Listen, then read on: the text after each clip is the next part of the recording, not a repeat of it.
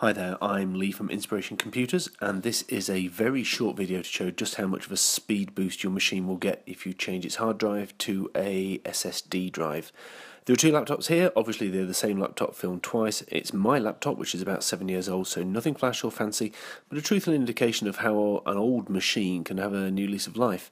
The version on the top left has been fitted with a fast SSD drive. The version on the bottom right has been fitted with a standard 5400 RPM drive that is fitted with about 95% of laptops. Okay, so here's the difference. The finger's ready. Let's start.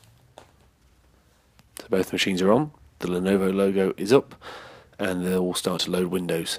You see the top left is slightly ahead already.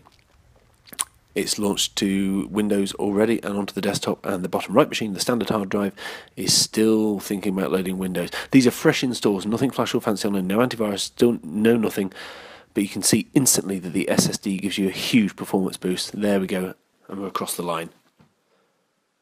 So the SSD got to Windows Desktop in about 13 seconds, and the standard drive took almost twice as long.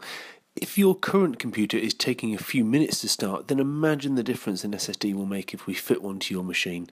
Thanks for watching, see you soon.